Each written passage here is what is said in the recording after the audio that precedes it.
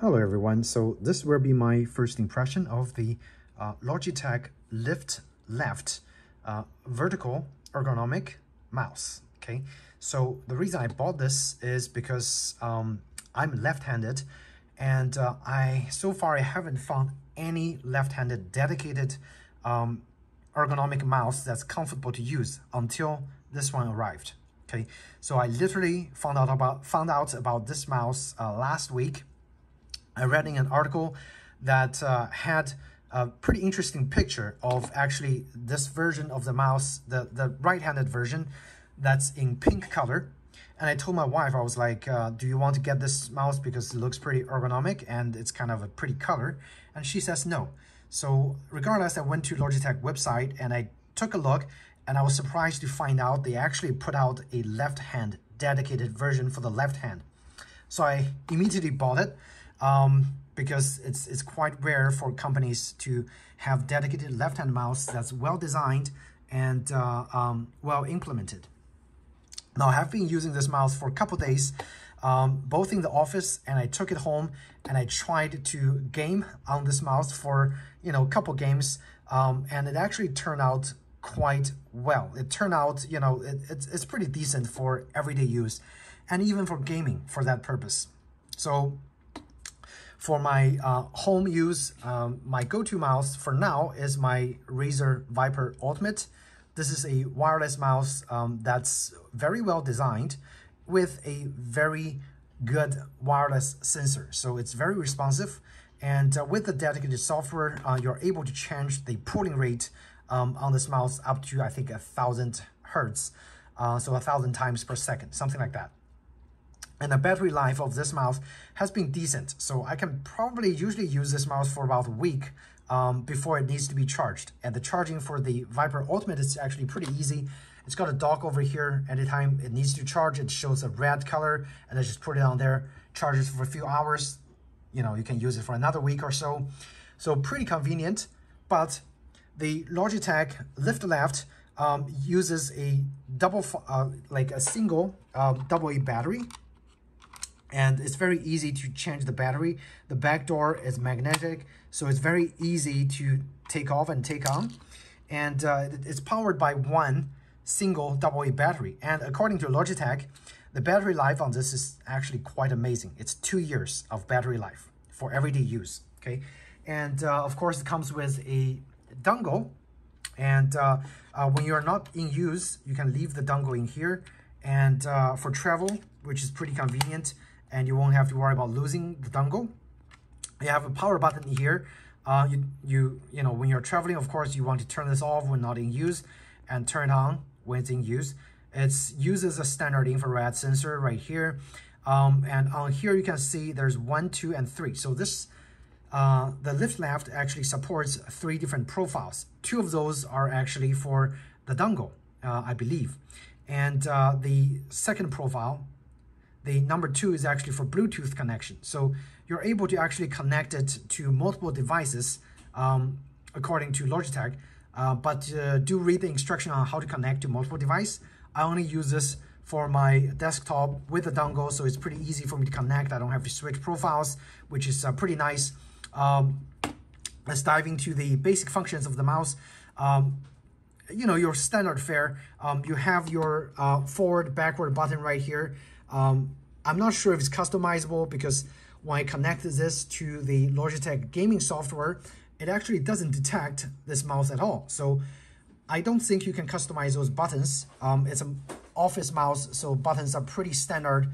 Left and right, backwards and forwards button. This button is actually to switch the DPI the DPI sensor. So if you press this button, the mouse either goes into a fast movement state or a slower movement state. That's what I find out. If you guys know what this button is for, or it can be customized, feel free to let me know. And for the scrolling wheel, there is no left and right motion. There's only a center click right here, and of course your up and down scrolling action. Now, the interesting thing for the click is, since this mouse is designed for office use, it features a very quiet click. Can you guys hear the click? Yep, so that's one of the advertised feature of this mouse, which is that quiet click. It's visually silent. Now, if you look at the click sound of any other standard mouse, it's pretty loud. Okay, so you hear that and you hear this. You basically cannot hear the sound. And for the forward and backward button, it's actually louder than the actual click. So that's quite interesting, right? So for the Viper Ultimate, it's pretty loud overall. But then again, this is a gaming mouse, so I don't think the silent or the quietness is the design feature of that mouse. So back to this. In terms of the comfort, I have been using this mouse for a couple of days now. I would say it's actually pretty comfortable. My hand, if you can see this little bump over here, that's from using a everyday, a traditional mouse that I have to actually put quite a lot of force over on this bone right here. But since I've switched to this mouse for office use, I have found out that I don't have to use that bone to sit my hand anymore. The bone is actually pretty lifted off the ground, so it's actually not touching the ground like when I use a traditional mouse, which is pretty nice. This area actually features a rubberized grip right here. So the grip area is over here is rubberized.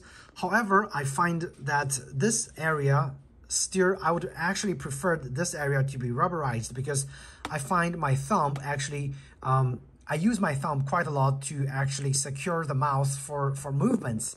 And a lot of times the thumb area is not, this area is actually, my thumb actually gets slipped, it gets slippery, and I have a pretty sweaty hand. As you can see, I have, I'm already started to sweating. So with a sweaty hand and a plastic design in the front, it's actually very hard for me to have a secure grip on this mouse. So with that said, it's still pretty comfortable, okay? But I kind of wished that this area is rubberized, or actually the whole mouse would be rubberized. It would be quite nice. Other than that, a very comfortable mouse to use for everyday purpose, and I can already feel that my my strain from this bone that I use quite a lot has been reduced since I started using this mouse in my office. And again, based on my kind of curiosity this performance of this mouse, I would say yes, you can actually use it for gaming purpose if you want to, but I actually wouldn't suggest using this mouse solely for gaming purpose. If you guys have any questions about this mouse, feel free to ask me in the comment section down below, and I will try my best to help answer your questions. And I hope you found this video helpful in helping you making a decision on whether you should give this mouse a try or not. And again, the last thing I want to mention is the price. I'm quite surprised that they actually priced this mouse at $69. And to be honest, I would actually expect this mouse to be sold for quite a lot more. Because Logitech's, their, I think, top of the line mouse, which was the MX mouse, which is a dedicated left-hand high-performance office mouse, or like everyday mouse that they targeted for high-end use. That mouse is being sold for close to $100. And this one, I would say it's priced at a mid-range level. And again, for left-hand use, it's quite rare to find a very comfortable ergonomic mouse for left-hand use for less than $100. And for that, I have to give a big praise to Logitech for actually put out a mass-marketed left-hand vertical mouse for everyday use. So that's pretty much it. Thanks guys again for watching, and I'll see you in the next video. Take care.